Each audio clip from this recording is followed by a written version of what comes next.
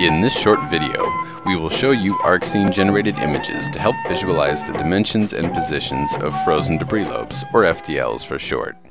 Each scene is generated from a LiDAR-derived digital elevation model from data collected in 2015, with the land surface shown in green and the background in blue. As these images do not include vegetation, it is easier to spot the FDLs. Frozen debris lobes are slow-moving landslides in permafrost, many of which are located adjacent to the Dalton Highway in the Brooks Range. In this scene, we see 3 FDLs located at approximately milepost 219 on the highway. FDLA is the largest and the closest to the highway. Here, we have included a block in the model to simulate a semi-truck for scale. FDLA is about 1,200 meters in length, 260 meters in width, and 20 meters high at its toe. As of August 2016, FDLA was less than 35 meters from the Dalton Highway, as seen in this photograph. In this 3D visualization, you can see the scale of FDLA relative to that semi-truck model as you head north.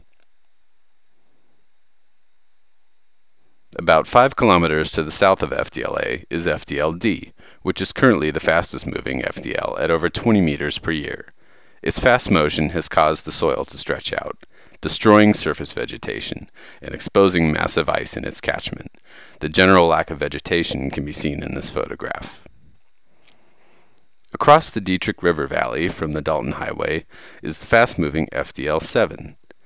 Its lower portion has elongated into a tongue with little vegetation and some exposed ice. These features can also be seen in this photograph.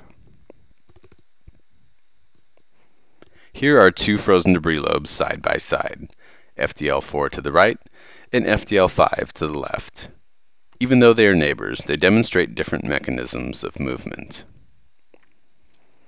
While the rest of the FDLs are moving at faster and faster rates, FDL11 is currently very slow, but historic imagery indicates that it moved more than 10 meters per year in the 1970s and 80s.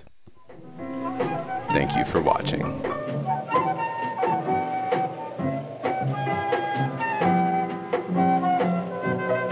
We should be pretty close right now. The agent said it was about 12 miles from Highway 10, and that was Highway 10 back there. But you know, we should have asked for better directions at the last gas station. Listen, I've never gotten us lost before.